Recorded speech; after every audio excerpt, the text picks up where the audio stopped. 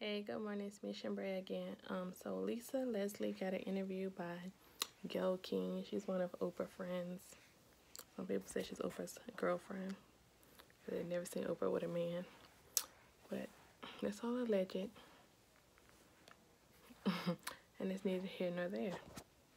But anyway, she interviewed Lisa Leslie, and they were supposed to be talking about Kobe Bryant's legacy and all this, and she just did a poor interview. She was tarnishing Kobe Bryant's legacy and his image and stuff, because I think the year was 2002 or 3 when they said he allegedly raped some girl, whatever, some little white girl, but he didn't, and she kept bringing that up.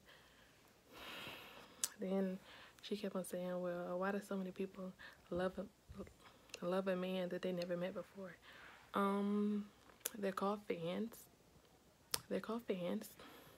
That's the word for that, fans. Then, like, people are still mourning Kobe. People all over the world love Kobe.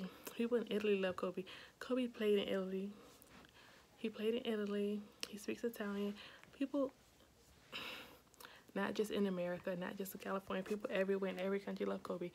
And people are still mourning Kobe. People are still shocked. People still can't believe he's not here anymore.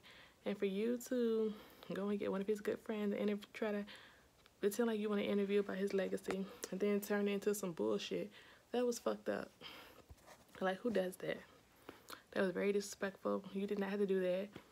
And he's not even, they haven't even buried him yet, and you're being disrespectful.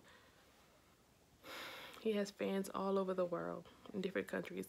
His wife and kids, his parents, Joe, Jelly Bean Bryant, and Pam Bryant are still alive. So why would you try to disrespect somebody that is clearly loved everywhere? Are you jealous you're not loved that much? That was disrespectful. And then Lil Boosie Badass, whatever you call him, Bootsy, whatever. I don't pay attention to his music. I don't like it. But he was like, why would you do that to your own people? First of all, Boosie, she's not for us, never been for us. She does not care about black men, black women, the color black, anything black. She does not care. She likes to kiss white people's ass, and she's friends with Harvey Weinstein, somebody that actually did some fucked up shit. So that lets me know how she really feels about us. She does not care. She's not for us. And when you figure out that she's not for you, you can get the fuck over it. She's not for you.